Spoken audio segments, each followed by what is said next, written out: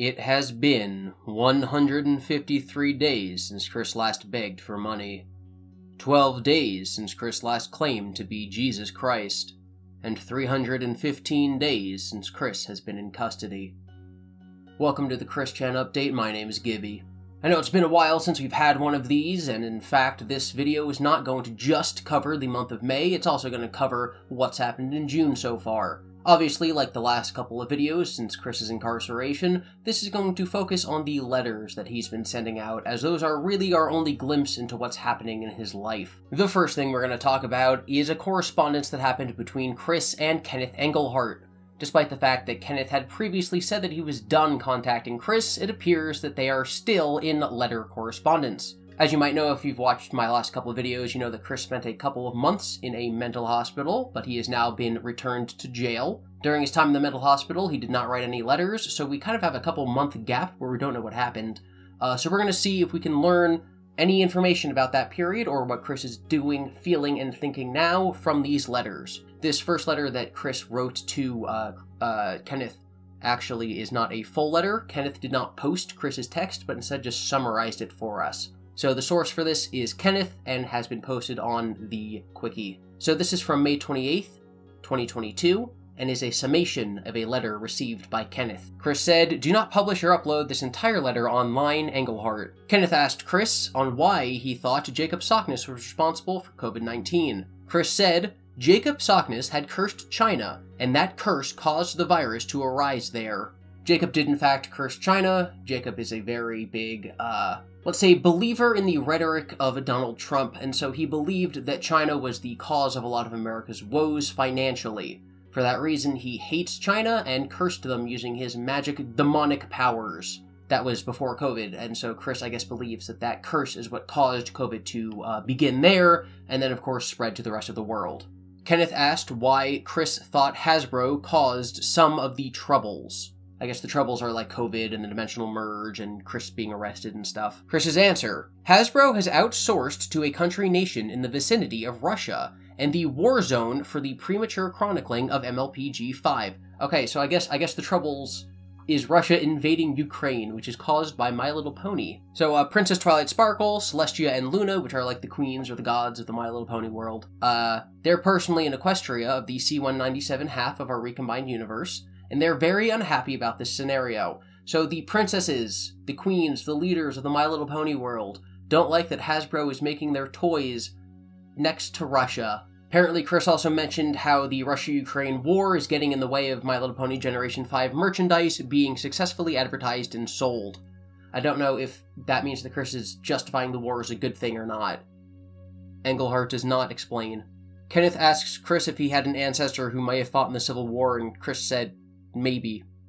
Chris once again has stated that the dimensional merge is currently happening, and the crux of his religion is that all trolls, haters, and just generally bad people will cease to exist. The word that he apparently used was evaporate. So once it's completed, all the good people will get to live with our OCs and fictional characters, and all the bad people will just cease to exist. Apparently Chris's examples of this actually happening is that a bunch of people in North Korea are dying of COVID, which is apparently the same thing as trolls dying and being evaporated. He's saying that Ukraine beating the Russians is another example of this. He also mentions the sudden increase in monkeypox as a sign of the merge. He's going to make me read some Bible here now. He says that Revelations 15 and 16 are references to COVID, that Malachi 4 speaks of the burning of the toxics and some of California and others in recent months up to the present, and the new Earth mentioned in Revelations 21 is the recombined Earth of Earth 1218 and C197, which are the combined universes in Chris's religion. So now I'm gonna have to search up those Bible passages, and we're gonna talk about them. Bible story time with GiBi, the ex-Sunday school teacher. Okay, so this passage apparently refers to COVID. Revelations 15. I saw in heaven another great and marvelous sign, 7 angels with the 7 last plagues.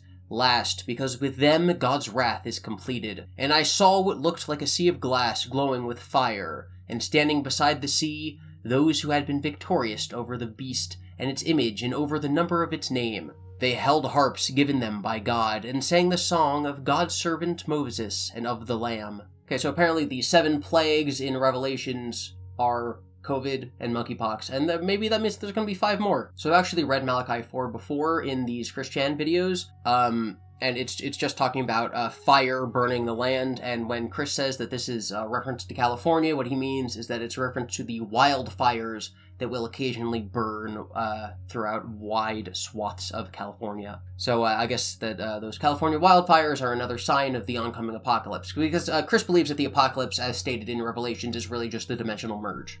Alright, so now Revelations 21 is supposed to be a reference to the combined universes of 1218 and C197. Then I saw a new heaven and a new earth, for the first heaven and the first earth had passed away, and there was no longer any sea. I saw the holy city, the new Jerusalem, coming down out of heaven from God, prepared as a bride beautifully dressed for her husband. And I heard a loud voice from the throne saying, "Look, God's dwelling place is now among the people, and he will dwell with them. They will be his people, and God himself will be with them and will be their God.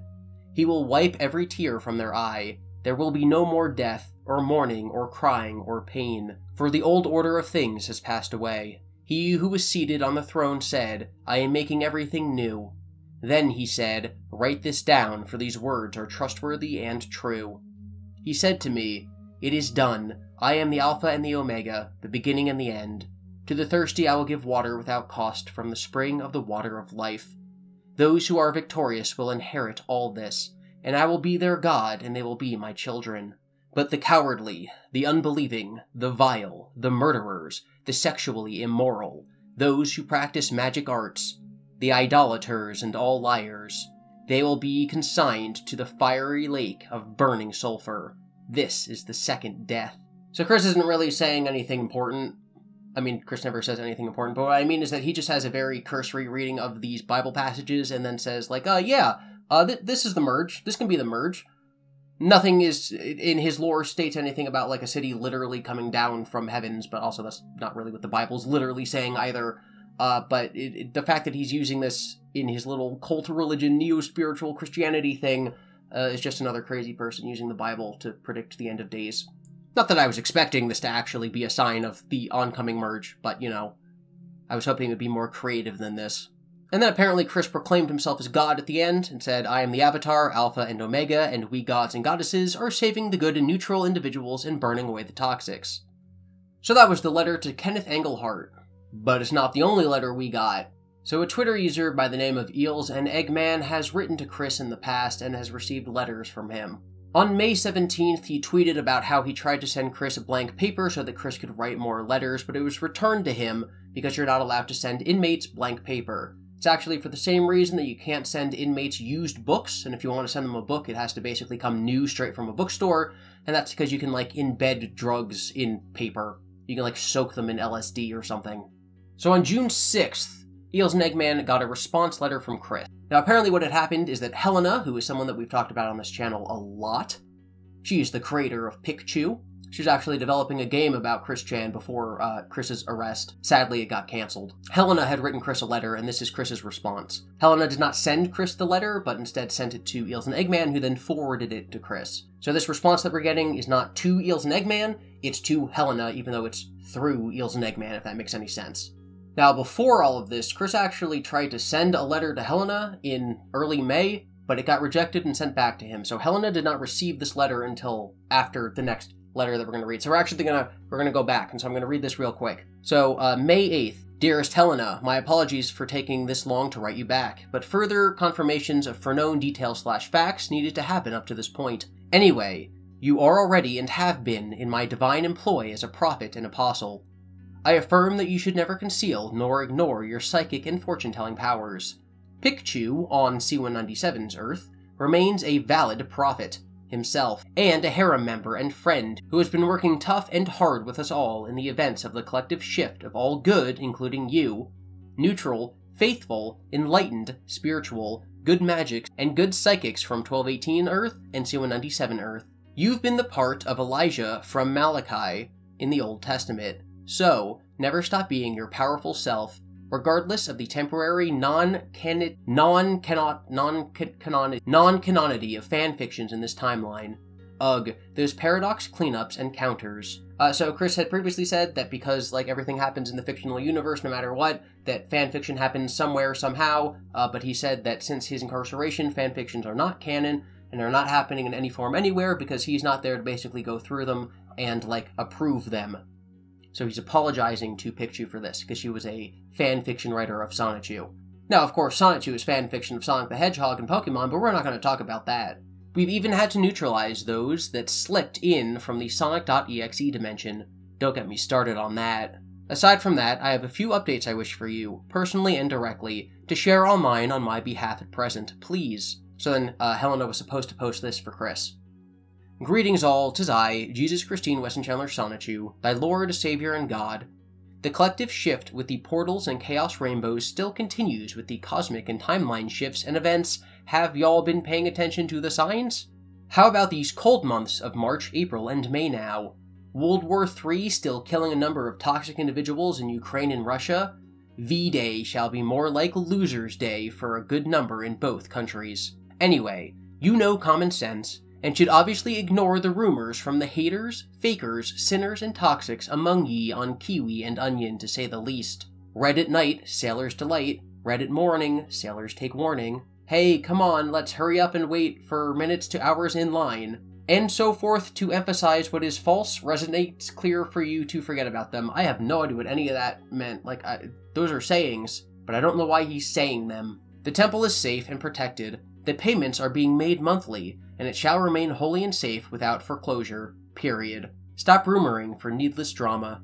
That is all. Be safe and well. So Helena did not receive that before this next correspondence. So this next correspondence is the one that was used with Eels and Eggman as the go-between. So, Helena wrote, Hello, Christine. I am Helena GF, the one that wrote before, or at least tried to. I also write and draw about Pikachu. You got taken away while I tried to send you letters. I didn't have a way to get the letters back. I am worried for you. I basically write to you because nobody is providing news about you. I saw your latest photo. It broke my heart. That's in reference to Chris's newest mugshot. After he returned from the mental hospital, there was a mugshot, and if you compare it to his first mugshot, he lost a lot of weight and he's not smiling anymore. It broke my heart. The first picture, you looked so confident, and now it looks like something happened. I can't help but cry for what happened. I catch myself audibly sobbing when I see an old video from before the incident. I want to believe you were just saying stuff to impress Bella. I want to believe you did not do that. In other news, Noel got the first batch of Chris Chan's silver coins sent to England stolen by someone. All of the first batch. Also, Dylan, the one that leaked your DMs, his career crumbled and is now being made fun of people and had to delete videos, rebrand, and then finally leave the internet. For some context, English is not Helena's first language, so there might be some odd grammatical stuff in here, like his career crumbled and is now being made fun of people. I did not know that. I did not know that Dylan left the internet. There are rumors that after a month, today is Mother's Day in the USA, he is going to come back. Either way, he and Taylor split and she spoke so much dirt about him. I was in Rogue the Internet Man's Discord channel. Both GiBi and Dylan's servers got deleted. I don't know why Dylan deleted his server, but I deleted mine because I was being attacked by like 5 losers from the Kiwi farms. Now it's a Patreon-only server that no one uses. I lost contact with the people that used to draw Sonichu stuff. What have I been doing these months? Doing commissions mostly.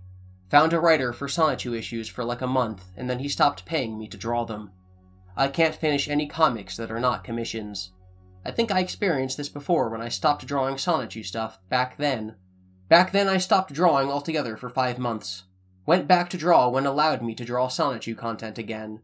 Lately, my Sonichu content is getting violent and gory, and I am worried there is resentment and hate in my art.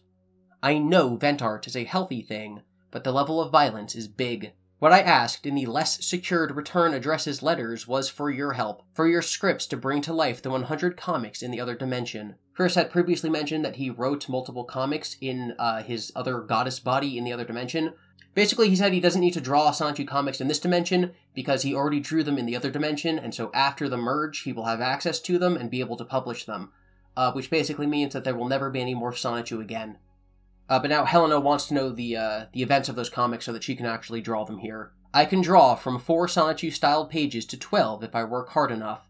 I can do this. Please trust me to make them a reality. I will not profit from them. It means no selling them or charging people for seeing them would get leaked anyway. My idea? To create an audience on Comic Furry. Taptastic and Webtoons kicked my Sonichu content off. That says Comic Fury. I don't know why I read it as furry, of the official continuation of Sonichu. I know I asked you before, but I have the feeling that now is the moment. You can open another PayPal by then and gain some monetization. I just want to see Sonichu comics and be able to do commissions in that style when asked, but mainly I want to see the comics here. Either way, this letter is probably going to get leaked, so don't tell me anything you want to keep private. Save that for the DMs. I don't usually pray, but I hope what is fair happens. Good luck, Chris. Helena. Now, this letter did not get leaked. Helena posted it herself on Twitter. But yeah, Chris giving Helena a synopsis of the story and her drawing them is probably the closest we will ever get to an actual continuation of Sonichu. Chris's response. June 1st. Hey Helena, I had attempted to write you less than a month ago. Enclosed is a photocopy of the original returned letter. That's the one that we read before, wow! I had received all of your letters, including the one Travis had forwarded to me. Shortly after sending that one. Don't know who Travis is, I'm guessing it's Eels and Eggman. New details. Firstly, I appreciate the updates. Thank you. Second, I offer confirmations to you. The violent drawings you've made are and have been precursors for telling the violent and spontaneous combustion death to come, and have come, upon the toxic individuals of 1218 Earth. You may as well draw death pieces of Sockness and Vladimir Putin as well on that note. Also, now is the time. I can tell what happened. I've written in more detail in a recent Goddess Log page that I shall personally share online after my safe return to the Sonichu Temple, as foreknown. I have had foreknown about the betrayal plans from Bella, Noel, as well as Sockness, long before even June 2021, and the gods and goddesses, Magichan and the others and I, conferred and made the plan for the best and most safe outcome for I and the good and neutral ones to be collectively shifted to the recombined Earth of Universe 1C211987, and to divine retribution for those that had failed the test from the fixed leak of July 30th, 2021. So Chris knew that Bella was going to betray him, and that Noel was going to betray him, and that Jacob Sockness was evil, and he did it anyway. He's been saying this for a while, this is nothing new. I confirm unto you, in direct honesty, that it was purely big talk from I. No sex was had between Barbara and I. All that happened was simple, soul bonding, cuddling, hugs, and cheek and forehead kisses, nothing more. In the soul bonding and talking, I had made great effort to re-strengthen her mentality. I had made great effort to re-strengthen her mentality and emotions through talking and getting her to recall her past in storytelling. Also, I divinely did heal and cleanse her of her sins and regrets. Very much similar to what happened between Barabbas and I meaning the actual Jesus in the Bible, before Pilate back in my past book of life off and on that crucifix. I was to be betrayed and jailed. And oh, now I get it. Now I get why he keeps seeing that he foresaw Bella betraying him and that going to jail was what was meant to happen. It's because that is actually what happened with Jesus. Jesus knew that Judas was going to betray him, and he let it happen anyway because that's what needed to happen for, like, the best of mankind. Jesus needed to be put to death and, like, after being jailed. So when Chris is calling himself Jesus, it's not just that he, like, only has entertainment from the Bible in jail. Chris is comparing himself to Jesus because this story is what actually happened to Jesus. This is... I can't believe I'm just realizing this. This is fantastic. Wow. That makes, like, so much more sense. Chris Chan is Jesus. I was to be betrayed and jailed anyway. My testimony not credible to the judge and, modern-day verse Jerusalem year 40 AD, lawyers and legal system, neurotypical script followers like unwoke sleep or NPCs. I don't know. Any testimony from Barbara rendered moot and unaccounted due to her age. Bella's leak video rendered moot due to her own confession of faking. I'm pretty sure that did not happen. Unless I missed something big, I don't think Bella said that the leak video was fake. The leak video was tampered with, but Bella never said that it was, like, false. A massive number of false witness and testimony from the comment sections and all, and no eyewitnesses to the facts, obviously. Okay, so he's saying that if Barbara testified that these things actually happened, then they should not be counted as true because she has dementia. So if it's actually Chris's opinion that Barb has dementia, then that makes it worse if you actually did these things. So yes, I went with the flow and let the toxic ones stew, and I got a vacay from those demonic, left-behind ones. Ha, joke's on them. It's safer up here. Good luck with the comment section and toxic minority. Rainbow Dash. That's my favorite Rainbow Dash quote. Also, to let ye know, the reason why my most recent jail photo looked sad, it was because on the morning of the day before my return to this jail, to put it blunt and short for now, the staff in One Hickory at Redacted in Redacted, interesting, literally had me pinned and recreated the Pin Me Down event from 4th grade, minus the chokehold, to a T, complete with a full photogenic post-trauma stress disorder moment that also made a full deja vu of it. So he's saying he got pinned down by the hospital staff at the mental hospital he was at. But I don't know if that's because he acted up and they had to, like, restrain him, or if it was part of his, like, therapy and he got pinned down. Should any of the staff in particular, I'm gonna censor that, this person's name, who instigated the event, still be around after the completion of the collective shift in my second coming, I shall sue the facility. 99% of all the staff there have been divinely marked as toxic as well as cursed. Anyway, do look forward to the first video of mine after all this not long from now. Be safe and well, with love, and you have never been forgotten, Helena and Jeffrey and Pikachu. So that was the Helena letter, but it's not the last letter we're going to be talking about because Chris actually also wrote a letter to Eels and Eggman. So that is the last one that we're going to be talking about today. Firstly, by the time you read this letter, you will have already received a letter addressed to Helena. So, in confirmation to you, mail from March and April 2022 have not been received. All of your other letters have been received. So, from the months where he was in the mental hospital, he did not get any letters from Eels and Eggman. If I had a nickel for every letter Eels and Eggman sent me, I'd be well over $1 richer. Secondly, do not worry about trying to send me money through the jail at this point, for I shall be returning home not long after from writing this letter. We're actually going to touch upon that in a minute after I'm done with this letter. Thirdly, your questions and the rumors. The address book of mine is separate from the Goddess Log pages, and I have absolutely no intention to dox anyone. I don't know what that's referring to. I know that the Goddess Logs, basically he's claiming that he's keeping a diary of his time in jail, both like the actual things that he's doing and also his trips into the other dimension, but I don't know what the address book is. The Goddess Log pages will be published in a book, Malachi and Revelations Out of Jail, working title, and name shall be changed to protect the innocent. Since you're scanning to send letters to Helena, you may already have read the fact, so I tell you direct as well in confirmation, I have never had sex with Barbara. That was purely big talk to divinely test everyone. You may share that underlined confirmation online if you wish, for I shall personally share the expanded full lot of details publicly after my safe return to the Sonichu Temple. The temporary transfer to Redacted was only to put me through restoration, to re-educate me on the courtroom terminology and proceedings. I was never in any unsafe activity, nor was I extremely sick or injured with any chemical drip. So now he's going to answer questions, but we don't know what the questions were. So his answer to question number 1 is, moot point now.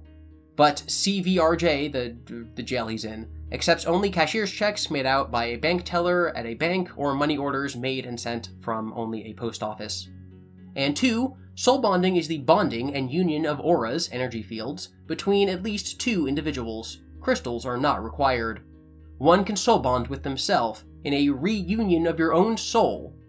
We've talked about this before, but Chris believes that you can separate your soul in like Horcrux style, but it's not a bad, it's not dark magic, it's actually a good thing. And he's actually talked before about how because he's Jesus and God, and his soul is infinite, when he splits his souls, it becomes 2 infinities, and thus it's the same as just having a copy of him. Whereas if anyone else were to split their souls, then each half would only be half of a soul. But because his is infinite, it's both a full soul. So you can soul bond with yourself if you're reunifying your soul. And the separate energy manifested from your body's care point between the heart and solar plexus chakra points. If you have ever astral projected your soul out of your body, and your body managed to continue their functions at least on basic minimum during your absence with a manifestation of a soul copy manifested from your body's core, and find yourself communicating with that separate entity while in your body, then you'd understand the situation and relationship of a body and soul partner relationship. Other multi-dimensional soul bonding details will be talked about in the upcoming book. It's currently unclear whether or not this book is real, but I hope it is, because that would actually be a fun read. I had met Bella through Praetor. We knew this already. Bella made an animation for Chris Chan Sonichu through the Praetors, who had/has absolutely no correlations with your guard dogs, watchmen, or Noel the Judas. That is correct only to the point where technically some of the watchmen knew of Bella's existence because they were talking to the Praetors, and the Praetors knew Bella. So some watchmen members were in a Discord server with Bella. But yeah, she was not in the watchmen or the guard dogs. Praetor had not the best thought process when screening her, but he's forgiven. The next couple answers are not useful to read because we don't know what the questions are. Obviously they're on screen so you can see them yourself. But the most important thing he says is, "Don't worry about sending me items in jail, for I shall be back at home at the Sonichu Temple not long from now anyway. I appreciate yours and Helena's support and the kindness of neutral good and good alignments, respectfully. Be safe and well, Mrs. Jesus Christ Chan Sonichu." So as far as Chris returning home, I'm going to read to you some paragraphs directly from the Quickie, because it talks about the law and basically how long they can hold Chris in jail. The maximum jail sentence for a misdemeanor incest charge in Virginia is 1 year, meaning that if Chris's charges are not upgraded to a felony status, he should be released no later than August 1st, 2022, even if the case is for some reason continued beyond that date. If his charges are upgraded to a felony, he could be facing a much longer sentence. The maximum sentence for felony incest is 10 years, and the maximum sentence for rape is life. If Barb is found to have been physically incapacitated, Chris will be placed on the sex offender registry for a minimum of 15 years when he gets out. In addition, if Chris is charged with a felony, his subsequent legal proceedings must be open to the public. So Chris saying that he'll be out soon could possibly be an indication that among talks with him and his lawyer is telling him that this is going to be a misdemeanor, and thus that he will be in jail no longer than August 1st. With that said, it could also just be that Chris believes he's having visions of the future where he's going to be set free soon. So it could mean everything and it could mean nothing, but basically all we can do at this point is wait. But we don't actually have to wait until August 1st to find out, because Chris's next court appearance, or really his first court appearance because all the last ones have been continued, is going to be July 28th, which is 4 days before that 1-year anniversary. So on that date, we will actually know what's happening, hopefully. And as the Quickie points out, even if it is continued past that date, Chris must be released on August 1st. So at the very least, he will be returning home at that time. If it is upgraded to a felony, then that might indicate to us that there is more evidence than what we've seen, or it might indicate to us that Barb is actually in a worse state than we assumed. Either way, I will obviously keep you updated, and I'll try to have a video out around that time. Thank you for watching. You can follow me on Twitter at GiBi_Devin for more updates, and of course you can subscribe to the channel and ring the bell if you want to get further updates on this situation. I also just did a video about all the drawings that Chris did while he was in jail. He's actually been sending drawings to the Praetors and they're selling them online, so I kind of go through those and talk about them too. So that's going to be linked in the description if you want to watch that.